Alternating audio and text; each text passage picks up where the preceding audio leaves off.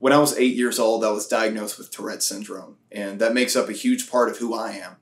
But when it comes to music, music has been a wonderful outlet for me to express myself through.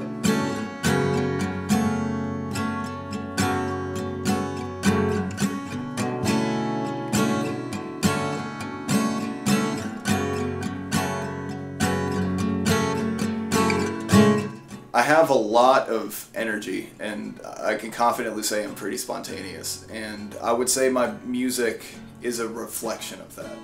So if you're listening to it, it's going to be janky, all over the place, maybe borderline chaotic, but I think that's a great thing.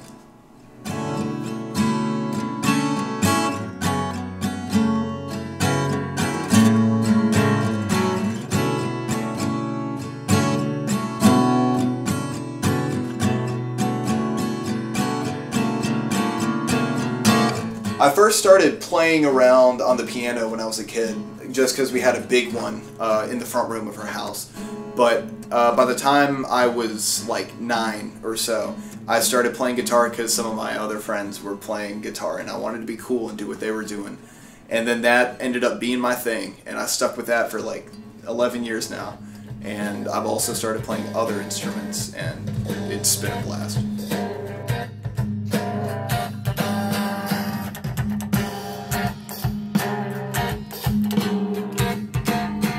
Pretty much all of my friends from Florence, but even here, like in Colombia, all of them are artistic and creative, and I love that because I think those are the most interesting and engaging people. And when it comes to making music, which we all do, and we tend to do together, we all bounce off each other really well. We all have a very similar style, and we jive really well together outside of music. So it just makes music making process a very fun and engaging one.